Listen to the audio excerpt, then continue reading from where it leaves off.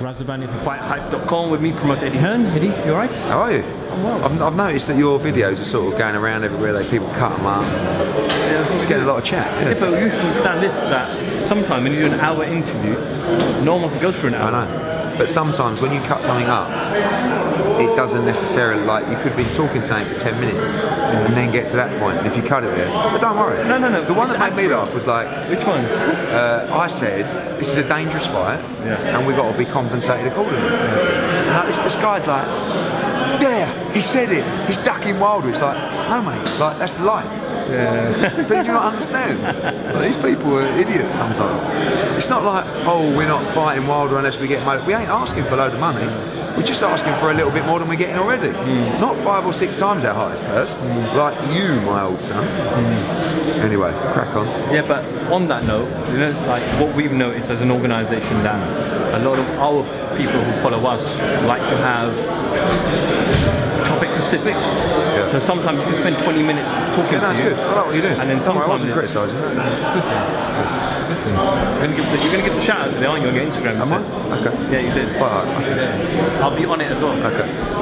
Eddie, that was, as you mentioned the other day, when it comes to the press conference and fight week, they're kind of a bit mellowed down, they've got to make weight, and it was kind of that. Yeah, because there's no point, is there? I mean, like, I always think the press conference shenanigans are for the opening presser, because both guys are a lot more like relaxed, they've been eating, you know, but now it's like, I've got to make weight, I'm fighting you on Saturday. There's a little bit of a backhanded compliment from Phil Lo Greco. It's like, I really like, I've been a long admirer of yours. Oh, thanks, Phil, but you're finished. It's like, right, no. So it's an important fight, very important fight for Amir Khan, and he's a big name. You know, we sold this arena out, 9,000, completely sold out, 9,000. It's going to be brilliant, and you know, he's going to get a shock when he walks out, because he hasn't really boxed in that kind of atmosphere for a while. And it's going to be very, of course, pro Amir Khan, and it's a very important fight for him. Phil's got 3-time former world champion. Yeah, legend. Yeah. Fernando Vargas. I know you were very excited I was like a fanboy. Yeah, I saw you on Tuesday. Yeah. He obviously has a lot of experience, and you mentioned there whether you're out 1 year or 2 years, you can think how you want. You're always going to carry ring rules. It's a massive disadvantage for Amir Khan. He's been out for 2 years. You can't sort of butter it up or tell it any other way.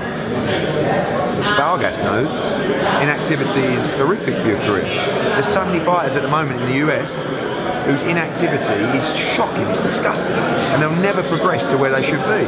But to be out for 2 years and come back from a knockout, a lot of these guys are just inactive because their promoter can't give them dates. This guy's been out from a knockout. So coming back from that fight was always going to be difficult, but to do it after 2 years is really difficult. And I think Lo Greco's team are sort of thriving off that, thinking, we can do this, we can do this. They've had 12 weeks. Listen, a prime Amir Khan beats Phil Lo Greco 98 times out of 100. Right?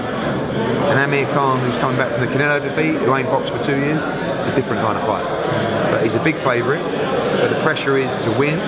If he can look good, then we're cooking on gas. And that's what I believe he'll do on Saturday. Is it important for him to look good? Of course, it's always important to look good. Doesn't matter if you're first fight back. Doesn't matter if you're turning up here today. Doesn't matter if you're going to a meeting. It's always important to look good. Because looking good raises your stock, raises your value. It doesn't matter if you're walking down the street. It doesn't matter if you're in the ring. Winning's always important. Looking good is even better. So if you can combine the two, we don't want questions to be asked after this fight.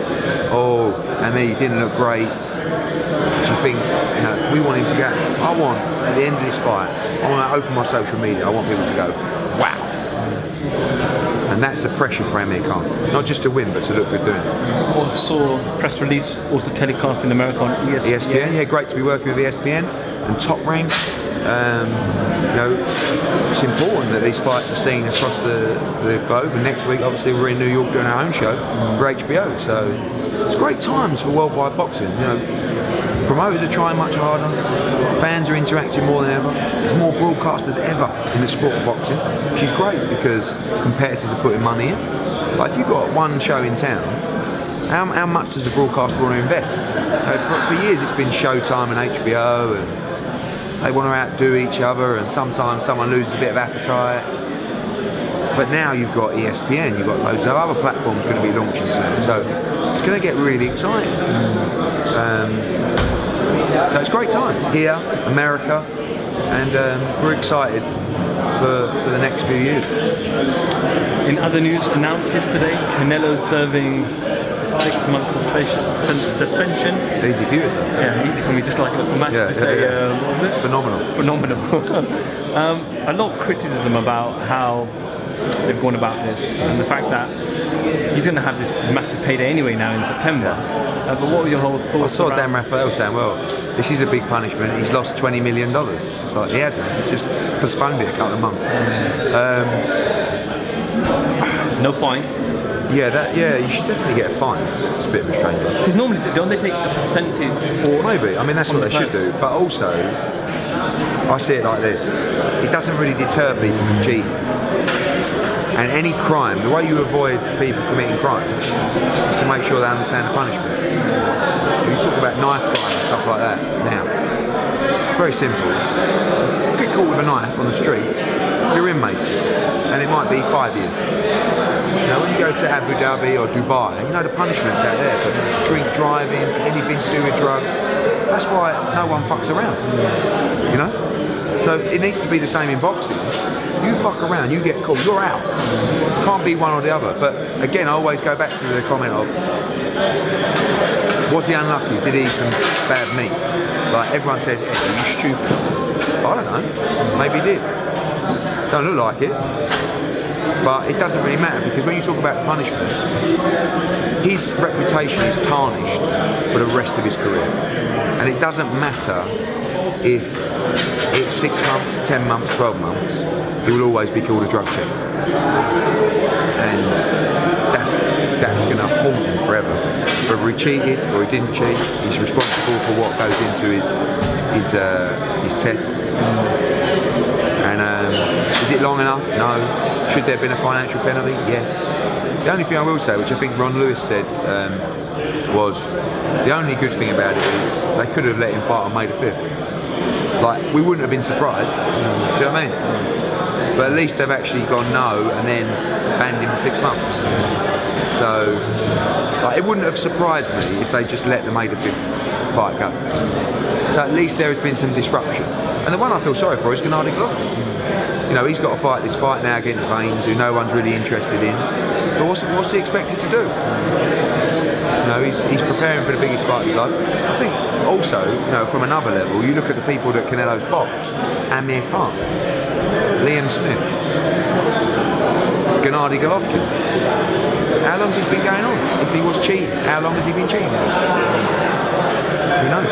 And then moments after they announced the suspension, I think Golden Boy, I don't know how long it wasn't very long, they then announced that Canelo was definitely at September 15th. I don't blame him for that. Don't blame him for that. The Triple G fight now, is that even bigger? Yeah, it's bigger. More money? Yeah, because it will do more pay-per-view buys. Rightly or wrongly, that's the truth. But Canelo's reputation as a brand, as an ambassador, completely won. I think it's always, most of the talk over the past few weeks been like heavyweight. I'm hearing Dylan White, July? Possibly, yeah. I said to him, it's a date that we talked about, and then he goes and tweets it. So it's not confirmed for July 21st. We're in negotiations at the moment with Caddy Sowland for Pulev against White. We will see. Obviously, Gerald Miller next week trying to help us in Brooklyn. It's exciting times. Great time for the heavyweight division. So White will most likely fight is mandatory. To become the mandatory for the IBF. The IBF. And then also with Joshua, any updates? I know I spoke to you only 2 days ago, but I haven't heard from those guys. The deadline's passed for the offer now, but I never heard back anyway. I've just said to them, can we meet in New York next week when I'm there? So hopefully, I mean, again, it's like they don't come. Like, we made an offer, we didn't get a response. Not even fuck off. Not even a receipt. Not even, are you fucking joking? We just heard them go to the media and tell everybody off. Then, last Wednesday, we were told there'd be a counter offer. within 24 hours, 48 hours. A week's 8 days has passed. We have not heard anything. So now I've reached out again to say, can we meet in New York? Like, to anybody watching this video, are you off your mind? If they want the fight, they bang my fucking door down. Are you stupid? Like, you're running from Wilder. Well, so we're making the offers. We're trying to arrange meetings. We're not even getting a fucking response. Other than people talking to the media. Don't talk to the media, talk to me. Because when you've got a fight scheduled against Dominic Brazil, but you're telling the media, we're pushing so hard for the AJ fight. Show me one place where they're pushed for the AJ fight. Non-existent. Do not be fooled, people. Look at the facts on paper. Anthony Joshua, 21 fights, 2 unification fights, World Championship fight in his 16th fight, Vladimir Klitschko in his 19th fight, Joseph Parker in his 21st fight, Deontay Wilder, 40 fights, no unification fight, never had a real test since Luis Ortiz. Look what happened there. Trust me when I say there's only one camp pushing this fight. And all you people sending me messages on Instagram from America, I know you've got America in your heart, but have common sense in your brain. If you want a fight, you fucking bang on the door. You beat the drum. There's no banging on the door, there's no beating the drum.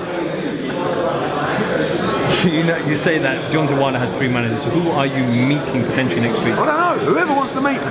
I'll meet with Shirley Winkle, I'll meet with Al Heyman, I'll meet with Jay Diaz. This is the problem, he has 3 managers. I don't think they particularly like each other. He has no promoter. Like, the whole thing's a mess. But, as I said, all we can do is try and arrange meetings, to make offers, to try and push the fight. So,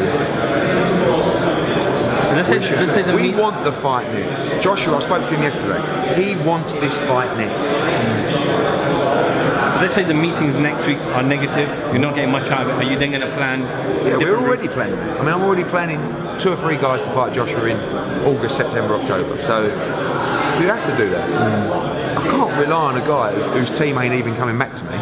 Like, and then all of a sudden, like Povetkin, we've got only a couple more weeks to negotiate. So, do we ask for a voluntary against someone else? Do we fight Povetkin? Do we fight Wilder? We want the Wilder fight. Well, let's see what happens next week in New York. Hopefully, cut that motherfucker up.